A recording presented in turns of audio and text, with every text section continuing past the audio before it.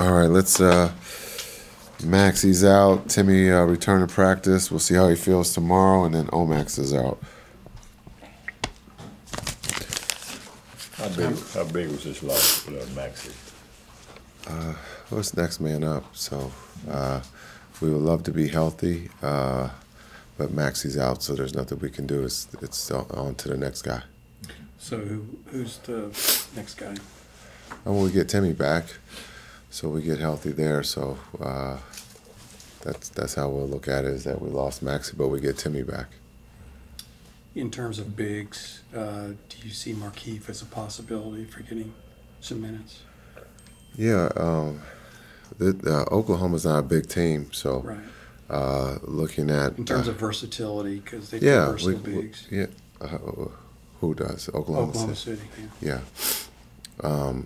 Yeah, we can look at Keith, DP, PJ.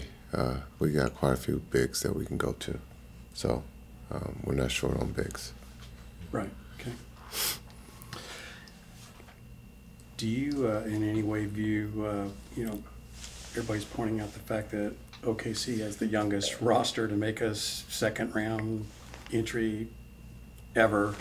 Do you view them in any way as a young team? I mean, their play on the court does not seem to indicate that. Yeah, they're young on paper, but they have Coach of the Year.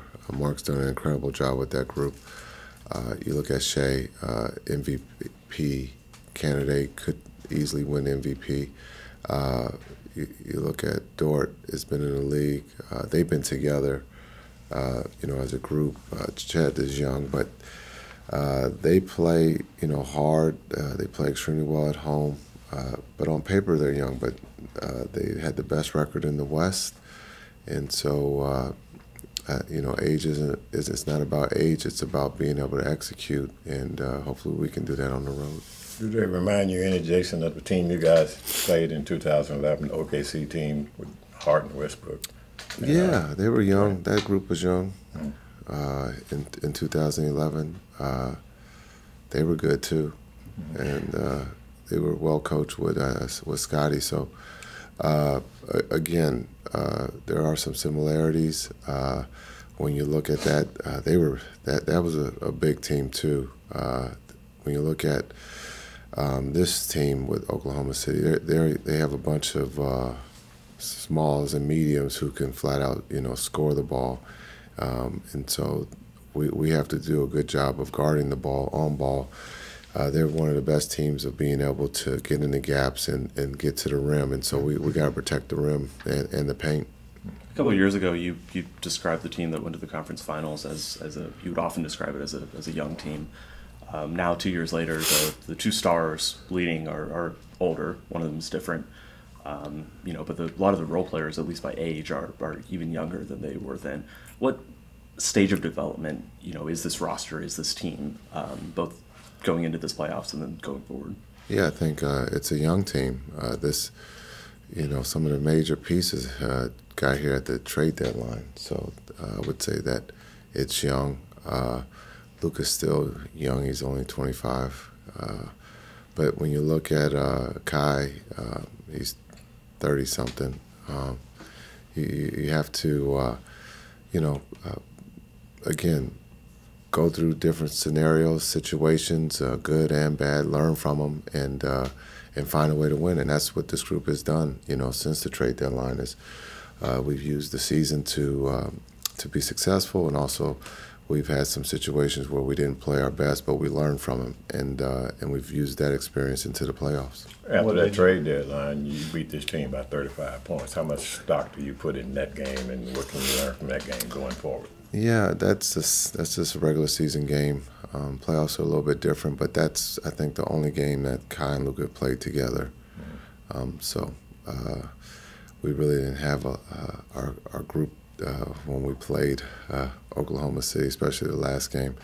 But again, with having everyone right after the trade deadline, with making that trade and having Kai and Luka play for the first time against Oklahoma City, we can look at some of the things that we had success with, and hopefully we can do that again on Tuesday.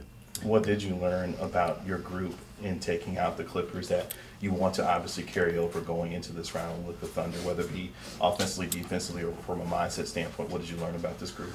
Yeah, this is a team. You know, we're a group. We play together. You know, a lot of the attention will be on Luka and Kai, but the role players believe they're a big part of this too. And so no one's going to panic if things don't go well for us. We'll figure it out. We'll talk about it. We watch it on film. But this group is tightly, you know, a tight group that does a lot of things together on and off the floor. So that's what I've learned in this first series, is that there is no panic. There's a lot of calmness with this group, and everybody just goes out there and does their job. That doesn't mean that you're always going to win, but if you can put your best foot forward, that gives you a chance, and that's all we can ask for. You've known Kyrie a long, long time, and you talked the other night about his worldliness. How have you seen him maybe mature? I don't know if that's the right word, but how he's changed in the years leading up to now? Yeah, you know, I think that's a question for him. But from the outside, you know, you look at his calmness. He's at peace. And sometimes at a certain age in life, that comes about. But also with the people that he's around, maybe plays a part in that too. And so, and I'm guessing, but that could also have something to do with it. But you can see he's smiling, he's happy, and he's been that way, I think, since he arrived last year at the trade deadline. When we made that trade for him, I thought you saw that he was happy and he was at peace, and I don't think he's been very consistent with that, you know, up to this point. And so I think he's just happy. But I've known him for a long time, and he's always been wanting to be happy. But he loves competition, and he wants to win, and you can see that right now. What about Dallas as a sports market? Both of you guys went through the meat grinder, so to speak, of New York. Do you think Dallas as a sports market is maybe a little less harsh in terms of whether it's media, fans, or some combination of? You want me to answer that for him? No, I can't. You've been through it. I can care less. I think you guys understand that. I don't care what you guys say, so you can write or think what you want. You have a right to your opinion, but my job is to make these young men better on and off the floor, and I think I've done that, but you guys won't say that, but that's cool. Pretty much. Don't go into I. There's a team in here. I'm pretty sure I have. I'm joking. I'm pretty sure I have said and written I know. that. I'm joking. Okay. I'm joking. There's also some players who that does affect more, you know? Yeah, that's my job. Is you can see my teams don't panic. We're not going to panic because we lost a game. That's up to the fans. But there's no I in team, but there's an ME. Yeah. Not here, but you know, I think this is a great group. Everybody gets along. Everybody cheers for each other. I think you guys have seen that. It's a great group. Nico's done an incredible job of putting this group together, and in a short amount of time, it's had success. So now the goal is to continue to build on that. Stack as many good days. There's going to be some days where, you know, things don't go well, but we come back to work and we find a way to get better. And that's what it's all about. It's about team. Again, Luka and Kai are going to get a lot of the attention, but when you hear them talk, they talk about the other guys, which is you know, sometimes you don't see that with star players, but that's cool to see. Coach, I wanted to ask about Chet. I know you're not going to give away your strategy for guarding him, but yeah, can you just talk about his rookie season, what you thought about him this year? Yeah, he's been great. Sweeney knows him well from AAU days in Minnesota. So, you know, you look at his frame.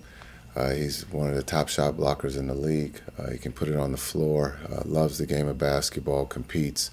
Had a heck of a season this year, and so we have to be conscious of him when he's on the floor at the rim because he finds a way to block shots, and so we have to account for him. Jason, you talked about this being a great team. What's the key in the foundation blocks to build a great team? Patience, time. I think also having the right people.